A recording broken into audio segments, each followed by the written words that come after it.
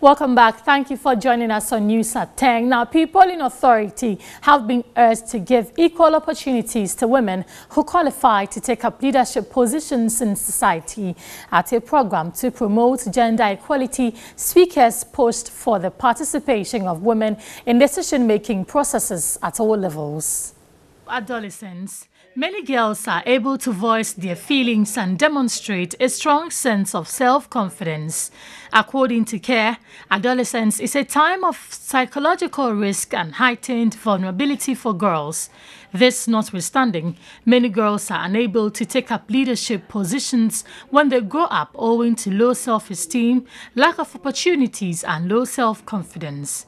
It is in this light that 59 girls in leadership positions from the St. John's Senior High School, Amasaman Senior High School, and other junior high schools in the North municipality are to benefit from a mentorship and transformational training. TV3 News anchor and UNICEF menstrual ambassador Wendy Lai, who advised the girls on menstrual hygiene, also mentored them on taking up leadership roles. The Girls Governance Camp, organized by Leading Ladies Network, offered me the opportunity to share my experience with about 59 young ladies. We spoke about leadership and social development. We also spoke about a very critical topic which has become a global concern, and that is menstruation. Some students received sanitary pads. Administrator of Leading Ladies Network, Felicia Mensah, urged Ghanaians to support girls who take up leadership roles. One of the sessions we had was start to build confidence and realize that menstrual health, especially when they are in their menses, some of them it affects their confidence, especially when somebody sees them and they have sold themselves, they kind of feel shy. But we wanted them to know that it's part of what women go through.